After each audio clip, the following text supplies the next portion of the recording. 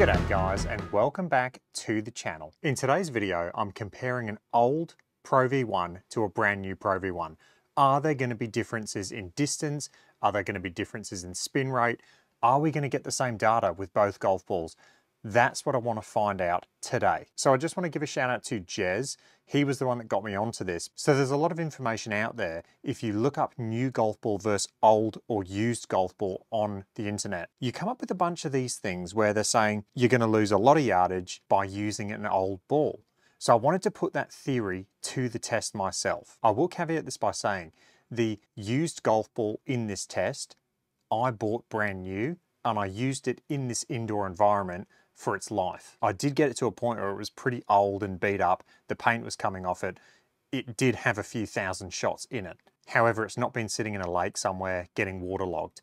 This was a brand new golf ball that I hit thousands of shots with in an indoor environment. Now, I'm not going to make you guys sit through the whole test. I will have a video of me hitting the shots in the corner, but I just want to go through the data because I found it quite interesting. So as always, in a lot of these tests, the software I used was Awesome Golf, and I used my Rapsodo MLM2 Pro to actually get the data. The coaching range on Awesome Golf is perfect for this sort of stuff, and it's also perfect just for working on your game. Okay, so what I got up now is I've got the old golf ball on the left and the new golf ball on the right. Let's talk about the data. So this was the 60-yard shot, and I did this with my lob wedge. Now the biggest thing with this shot was I wanted to look at the spin, and I also wanted to look at the consistency of the spin. So the old golf ball, I got it to the point where I was concerned with actually cracking the golf ball before being able to do this test. It has at least a few thousand shots in it, like I said. And the golf ball actually feels rough to the touch. It doesn't have that paint, the nice new paint, like the new Pro V1 does. It is very old and it has been abused. So I wanted to really, with these shots, look at the spin and make sure the spin was consistent and didn't have too much deviation in it.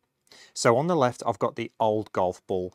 We had a carry of 59.5 yards, spin rate of 8,402, and the deviation there of 165. So pretty tight for deviation. So not bad data there at all. It honestly felt normal. Everything felt normal. Even though I knew it was the old golf ball, it didn't feel old or didn't feel different off the face to the new golf ball. Looking at the new golf ball, so keeping those numbers in mind, we had a carry distance of 60 yards, the spin rate of 84.67. So slightly more spin, but not enough to really be a concern because there is human error in this. So to me, those two shots were identical.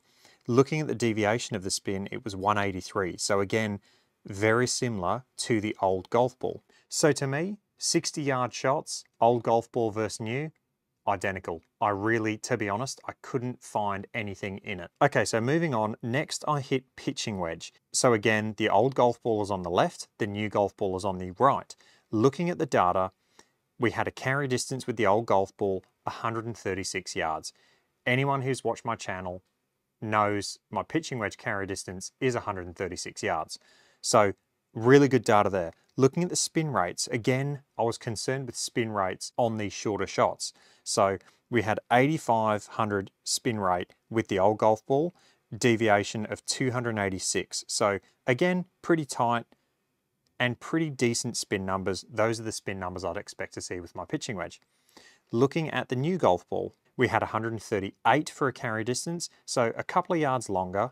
However, the club head speed was an extra mile an hour, so you could argue that you're getting those extra yards just from the club head speed. Looking at the spin rates, 8380 or 8400. So again, pretty much identical. Deviation on the spin rates, 200. So there's not much in it. I mean, that to me is human error. Pitching wedges, old versus new, identical. Moving on to 7-irons.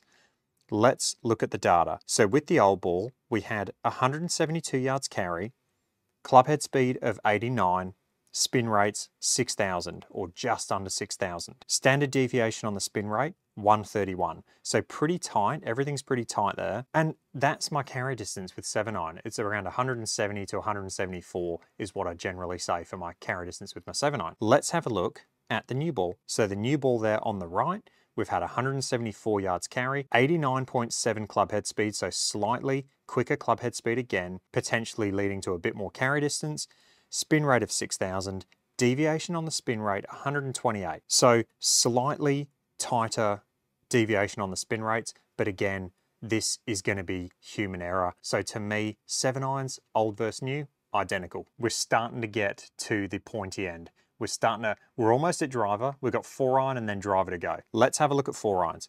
The old ball, 211 yards carry, 95.5 club head speed, spin rates 4,089, deviation 61. So pretty tight numbers there. And for the old ball, I mean, 211 carry distance is pretty good. My 4-iron generally goes 202 to 208, 210 on a good shot. I did catch one with the old golf ball. I absolutely buttoned this thing. It flew 215. I just hit it so sweet. So potentially the carry distance there just slightly inflated because I just did hit one really well. But overall, pretty good numbers.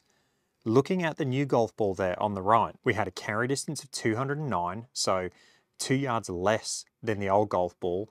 But again, like I said, I did button one with the old golf ball. Club head speed of 95.4, so the exact same club head speed, spin rates 4,082. So the spin rates are almost identical.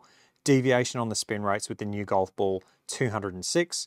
And again, that's potentially a bit of human error. Overall, those numbers with the 4-iron, old versus new ball, again, it's identical. There's nothing in it. All right, before we get onto driver, I just want to say, if you haven't subscribed to the channel, please do so because it does help us out a lot and we would really appreciate it. Okay, on to driver. The old golf ball, we had a carry distance of 271 yards, club head speed 111, ball speed 161, smash factor 1.45, spin rate 2400, deviation 376. Pretty good numbers. So everything there looks really good and everything there looks exactly like I would expect to see it. Let's go on to the new golf ball now. So new golf ball, club head speed slightly slower. We had a carry distance of 271.5. Ball speed jumped up a little bit. So ball speed is 162. So if we look at the smash factor, we're getting slightly more out of a slower swing speed. And we had a spin rate of 2,069, deviation 383. So you could potentially argue with driver, we got an extra, say, mile and a half ball speed by having the new golf ball. So it was a little bit more efficient. For those of you who don't know, smash factor, that number is literally ball speed divided by club speed.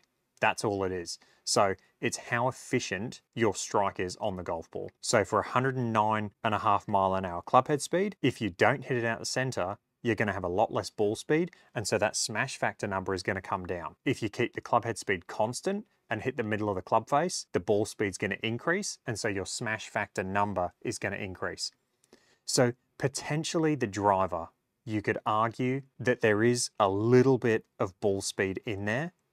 However, you've got to remember there is a human element to this. So for me, the carry distance is identical between the old ball and the new ball. I'm going to call it busted. To me, the numbers are so close that I have to call it as it is, as I see it. And these numbers are identical. So really interesting test there. And like I said, it'd be interesting to know if I did have a ball that I got that was submerged in water for a few months, how that would affect these distances. I'd hazard a guess to say that it would have a big detrimental effect on the performance of the golf ball. When I tested these two balls, like I said, I know what's happened to my used golf ball. I've just hit it in my simulator repeatedly. So even though the paint's coming off it, even though it looks bad, it doesn't look new, it doesn't look good, the performance is still there. All right, guys, hope you enjoyed that. If you did, let me know. If you've got any comments or questions, let me know down below and I will catch you guys in the next one. Cheers.